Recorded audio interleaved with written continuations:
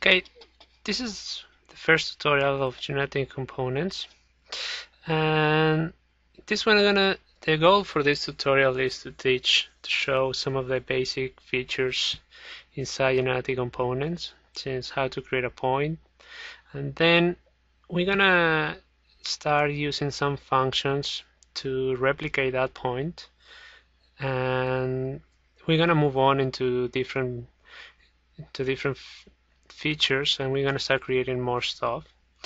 And so the first part, the beginning, I just want to show quickly the different parts of GC. And this is the model view. This is where we're gonna model.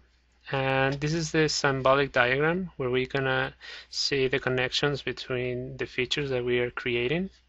Here is where the transactions, and this is the basic tools, the primary tools for GC. And this tool is very important, new features. Every time that we hit this is where we can create a new feature inside generative components. The transaction, this area here is where we can start saving the file, and we're gonna use it a lot in the beginning. I strongly recommend it to use it so you can record all the steps of what you're doing and have more control of what you're doing. And well, let's start this tutorial. So we're gonna place 2 points using the point tool. So this is 0.01 and this is 0.02. And to cancel that tool, we only have to click right button in the mouse and it's going to be cancelled.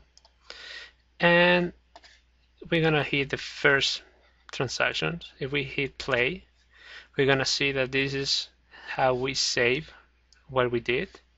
If I turn off this green button, the points are going to go away, and if I turn it on, they're going to show up again, right?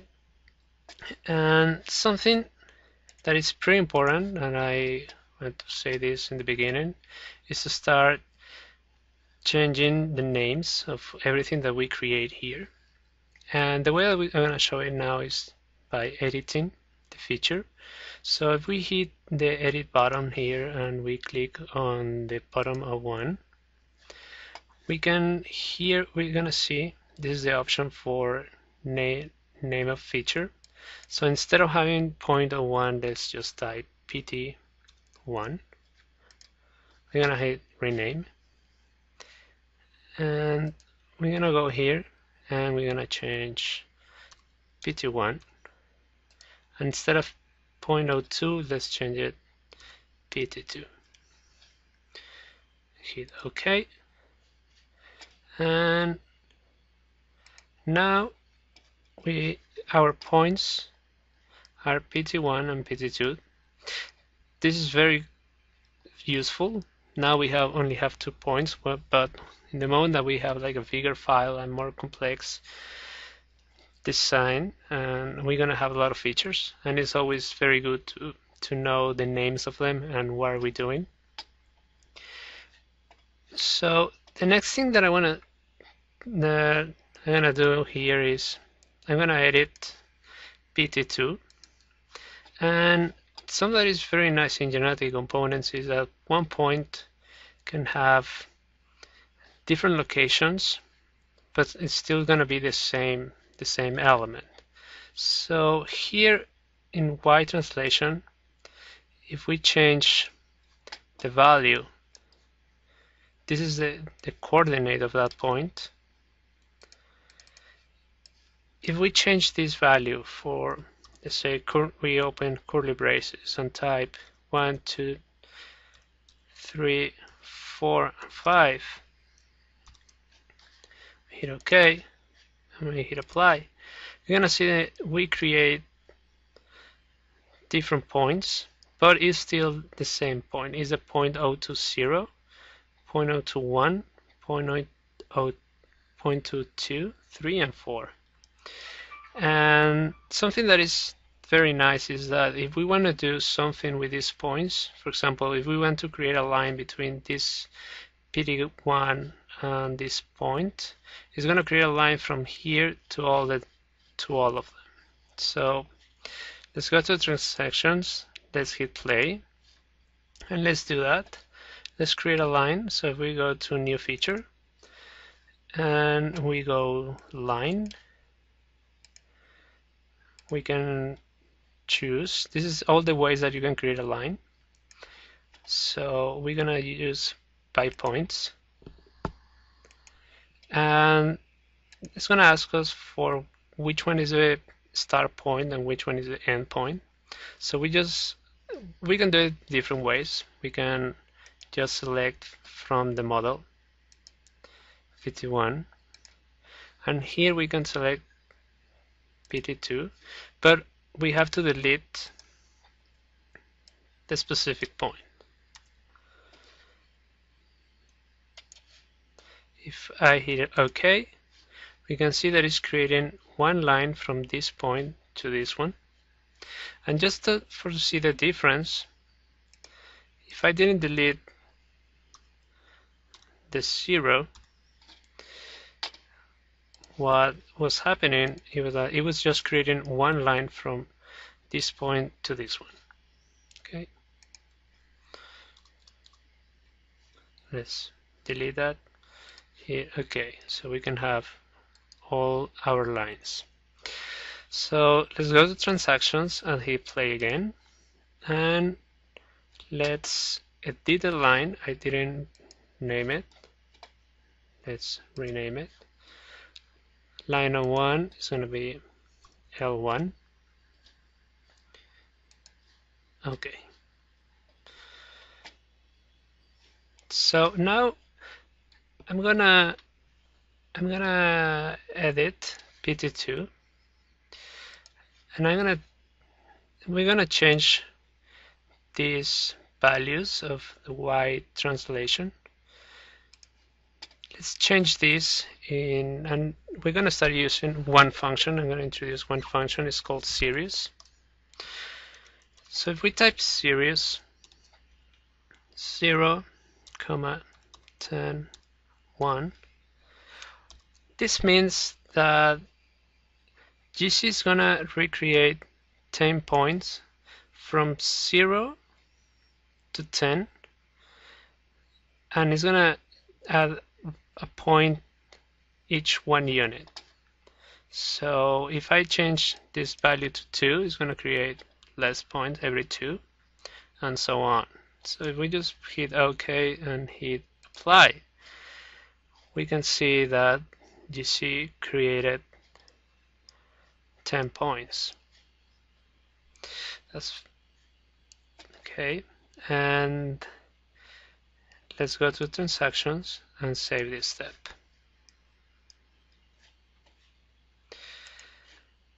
Next thing that I'm gonna do is explain. I'm gonna use this point to explain what is the difference between one function called series, this is the one that we use, and the function called series by count. If I change this value into series by count, and the difference is it's going to create a series of points between 0 and 10, but it's going to give me this number of points. If I only type here 1 and I say OK and I hit apply, it only created me 1 point. So if I change this value for 5 and I hit apply, I'm going to have 5 different points from 0 to 10. That's the difference between series and series by count. And the next thing that I'm gonna do is I'm gonna replicate these points. We're gonna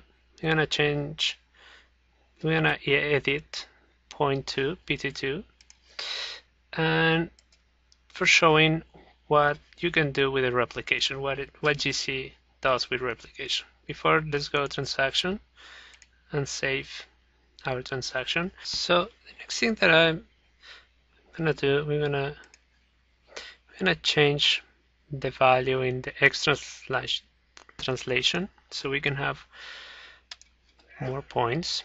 So what we're gonna do is we're going to delete this, but what is important here is if I want to make a grid of these points using the replication, is that I'm gonna start the replication, the grid, in the 23, since this is the coordinate of this point. And so I'm going to delete this. I'm going to type series by count. I'm going to start in 23. I'm going to finish in 33, and I want 5 points.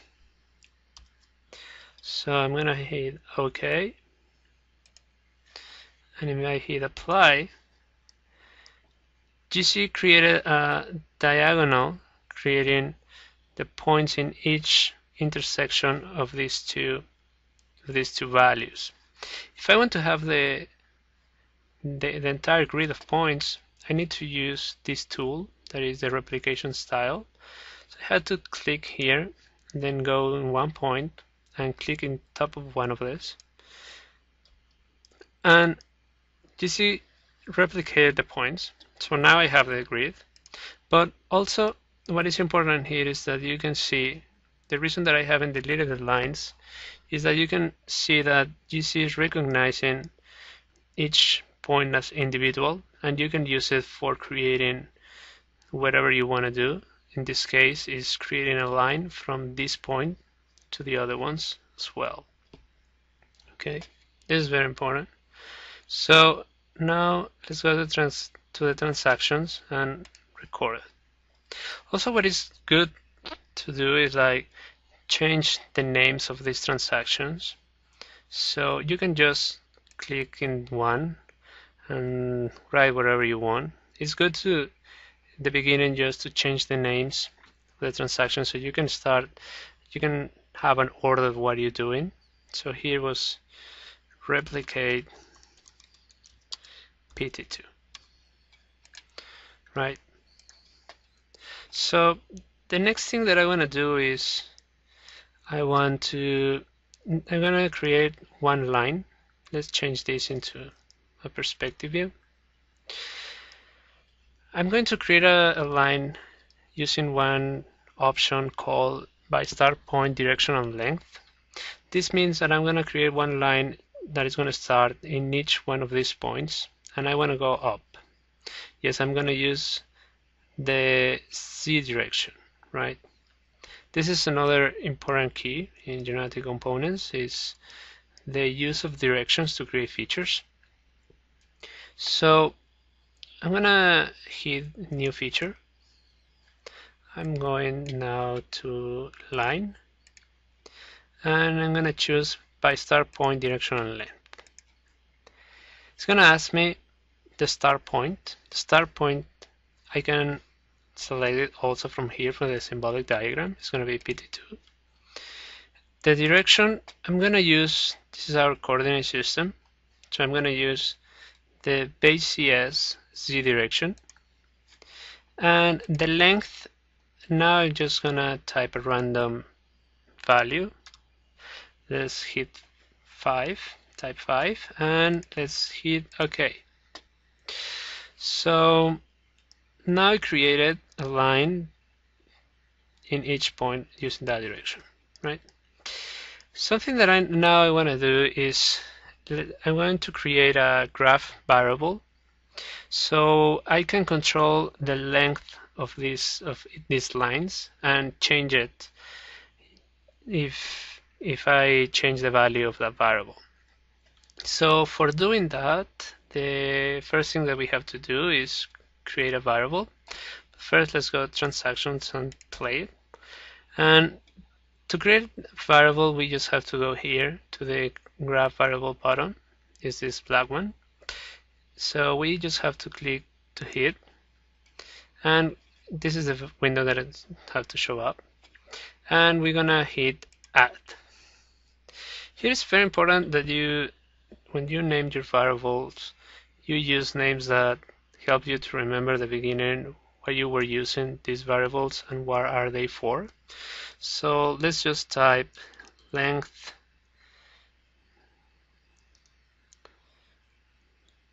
of lines, and I'm gonna hit OK. I'm gonna add a value, just hit 10 and say OK. So here what is important, what is really nice is that if I click this option, limit the value to range, I can have this slider and change, and if I drag this slider, the value of my variable is going to change. So here I can edit what is the minimum. I'm going to say that the minimum is going to be one unit. The maximum is going to be, say, 25. No, it's too big. 10. And I want to go 1 unit. And just so now my slider is going to go from 1 to 10 every 1 unit, right? So let's go to transactions and hit play. So now what we're gonna do is we're gonna edit these lines using the edit feature button. We're gonna hit it and we have to click in top of one of these lines. And we're gonna change this value of length and we're gonna delete it. And the only thing that we have to do is we can select from here, from the symbolic diagram, the variable that we just created. And if we hit OK, and if we hit apply, now we can see, I don't know if you notice that the length of the lines changed. So let's go to transactions, hit play.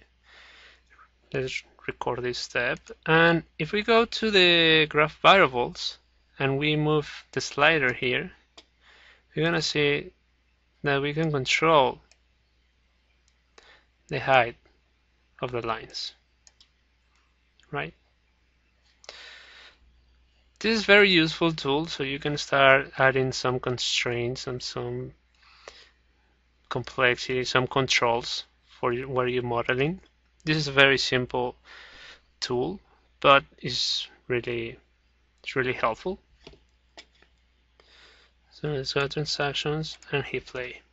So here what it is just saving the change of the variable. And the next step, what we're gonna do is we're gonna change the length of the lines, and we're gonna use now a different function that is called distance. And what distance does is it's going to calculate, as its name says, the distance between two objects, and it's going to return that value, and it's going to use it for whatever that we want to. So if we go to the top view, and actually no, let's use this point that we already created, is PT1. Let's use the distance between PT1 and PT2 to change the height of all these lines. And so we have to go here, edit a line, and here where it says length of lines, let's delete the variable, and if we type distance, that's the name of the function. But something that is really nice, I'm gonna show this too now, is here if we hit this green button, we're gonna see all the functions inside GenerativeComponents, right? The function, feature types, and a lot of stuff here that is inside the program. So if we don't know how to type it, we don't know how to how to write that function. We only have to go here and find it. So distance is here, and we have to hit insert. So now we can see that it not only writes the function, but it automatically types the inputs of what we need. So we need to create we need to create 2 points so we can make work this function. So we're going to use pt1 and we're going to use pt2. I'm going to hit OK. Let's close this one and let's hit apply. What we can see is that each line is different since it's calculating the distance between this point and each one of these ones, right? And that's very nice, and we can have that variation in a very simple way. So if we go to let's do it in the top view. Let's move this point. If we go here, move feature,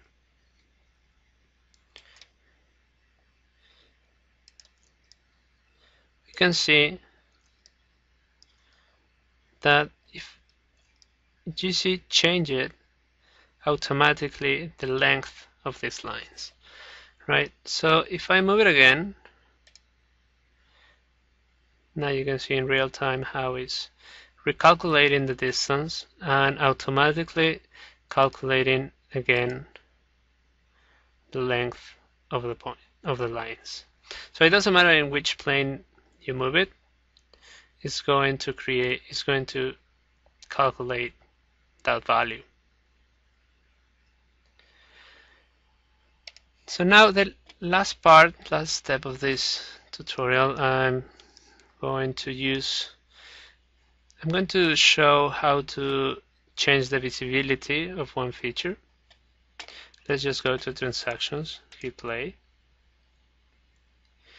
And if we go and use toggle this little button, and if we hit in top of one of the lines, we're gonna see that what it created is like now these lines are only used for construction. So that means that they're not gonna render, they're not gonna be they're gonna show up in a different way. But the reason that I want to introduce this capability of the software is to show that these lines also are created from one start point and one end point, right? So each one of these lines, if we make a zoom in, has an end point that we can use for building a feature, for building a surface, of building wherever that we want. So if we want to create a surface by points, we can use those ones, and that's what we're gonna do. So if we go to new feature, B-spline surface, and choose by points, it's gonna ask us for the points, which points we want, and we can do it this way. We only going to select this point, and we have to delete all these ones, right? So we're going to use all the line of ones, the end points of them, right, to create the surface. So we hit OK, and we hit OK. GC build a surface using these points, the endpoints of each line. So let's go to transactions, save that one. So if I move again this point, this is going to recalculate the distance, and it's going to adapt automatically the surface, right?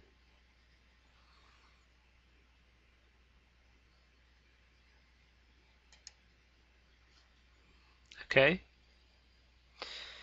so hit save here,